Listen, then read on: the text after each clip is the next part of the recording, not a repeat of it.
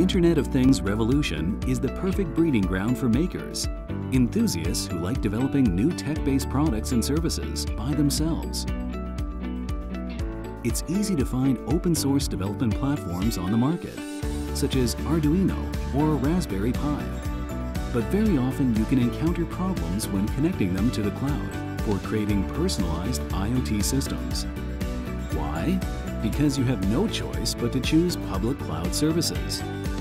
Public clouds can provide you with storage space and a wide range of APIs. But each service costs you money and bills can quickly add up. Not to mention that once you stop paying, your IoT project also stops.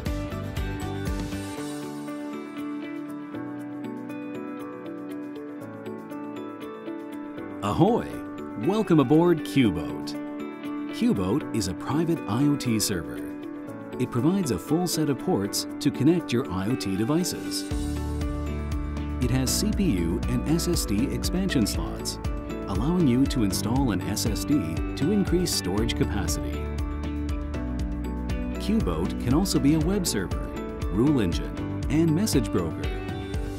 With these, you can easily build an IoT management system and see visualized results in the dashboard. It can also serve as a gateway to bridge your devices with QNAP NAS for secure private cloud storage.